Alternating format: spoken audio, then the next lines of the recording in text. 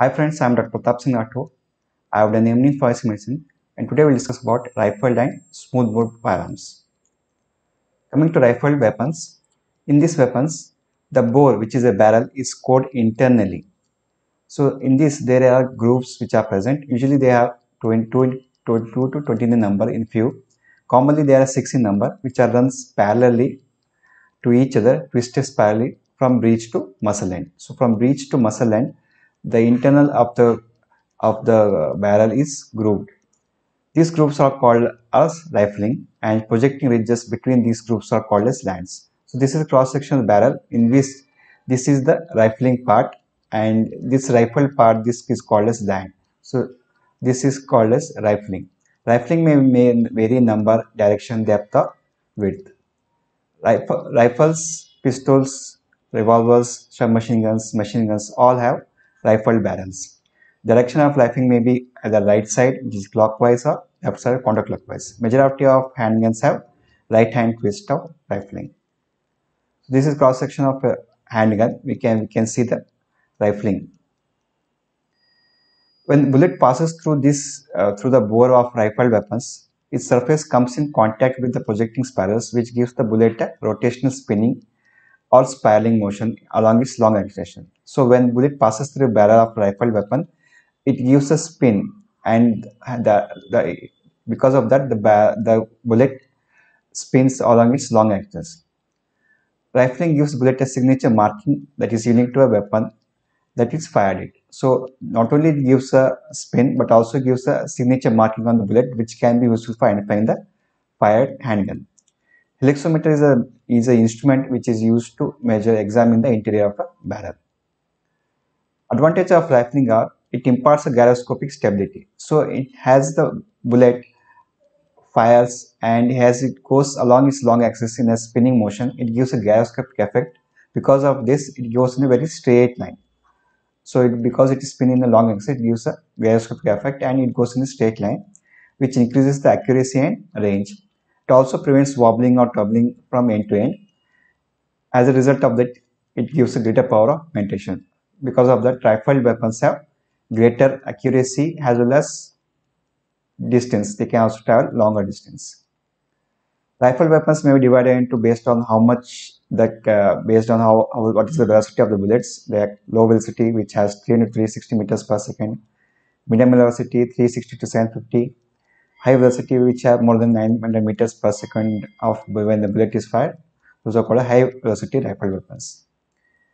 In rifle weapons, they have rifles which have long barrels, in which maybe there are air or gas operated, .22 rifles, military or sporting rifles, single shot target practice pistols, revolvers, automatic pistols, two automatic weapons like machine guns, all types of rifle weapons.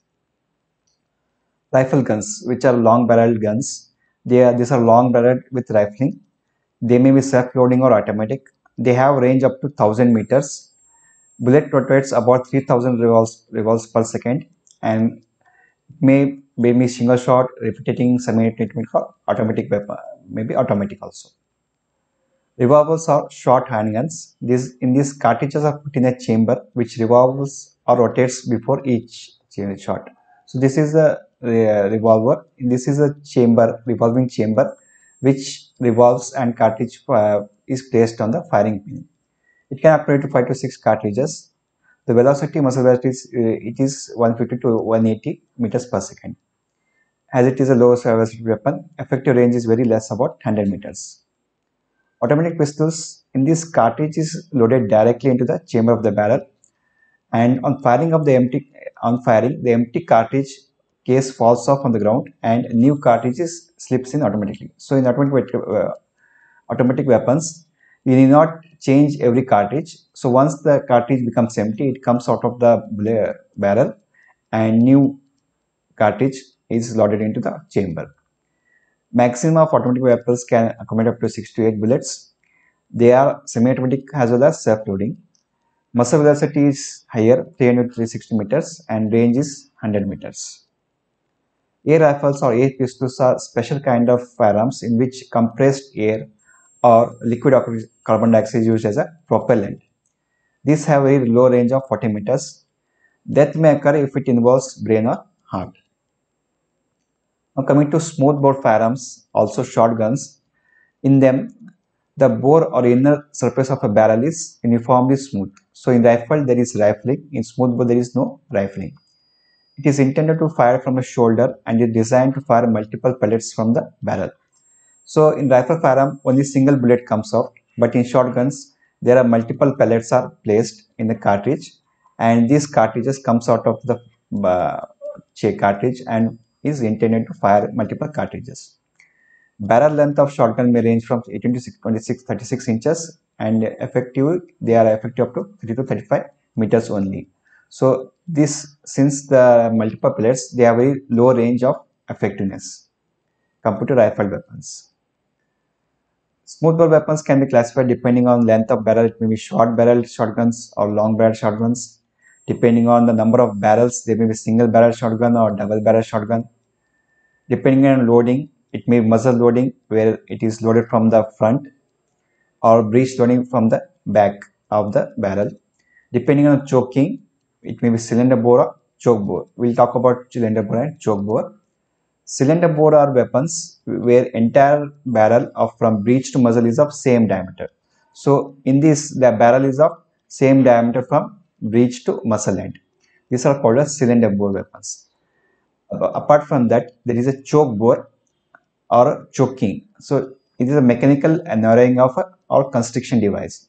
So in this, the barrel is not uniformly diameter. There is no uniform diameter. There is a narrowing at the end of the end, at the muzzle end, which can control the dispersion of the pellets. So this is done to reduce the dispersion of the pellets. As I mentioned, in shotguns, pellets are used.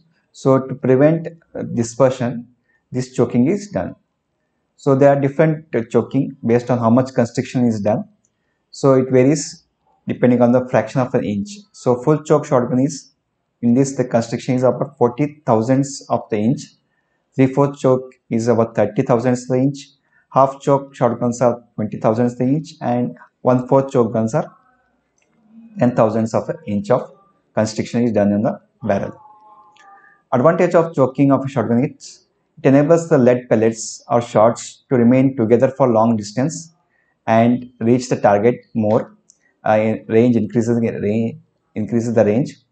It reduces the spread area of pellets on the target aimed. It makes the weapon more lethal.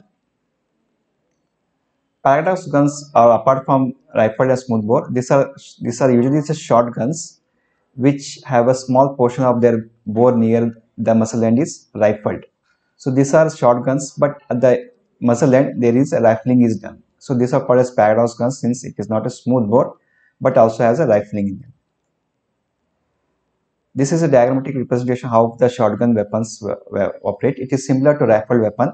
So when the firing pin hits the primer, it causes ignition in the gunpowder, and as the gunpowder is ignited, the gases push the wad which is present in the cartridge and pulls, and all the pellets, these are the lead pellets, comes out of the barrel of the shotgun and it is dispersed and hits the target.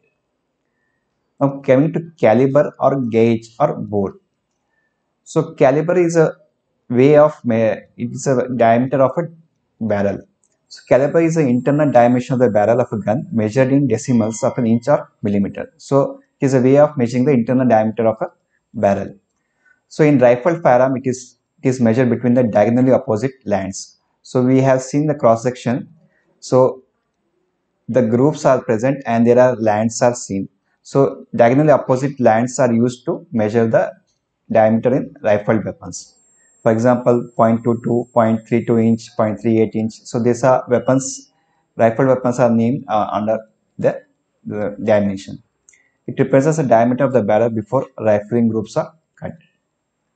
For smoothbore weapon, this method is not used. For smoothbore weapon, the die size is determined by size of the lead ball, which is exactly fit the barrel, and the number of such balls of equal size and weight that can be made from 454 grams or 1 part of pure lead. So to understand that, first they take, it can be simplified that 1 pound of lead is used and they make lead balls of those, and those lead balls of equal size and diameter which fits the barrel correctly, that is how they used. The number of balls which can be made from that is used to measure the caliber of the smooth bore. For example, if we call it is a 12 bore shotgun, that means that 12 balls of lead can be made of equal size and diameter from 1 pound of lead. So if we take 1 pound of lead, then 12 balls of that balls can be made of equal size and diameter from that 1 pound, which fits the diameter, which fits the barrel of that shotgun correctly. So if it is narrow shotgun, then more balls will fit, like uh, say 12, 6, 12, 18. If the diameter is large, then only few lead balls will fit, like 4 bore, 5 bore, or 6 bore, like those.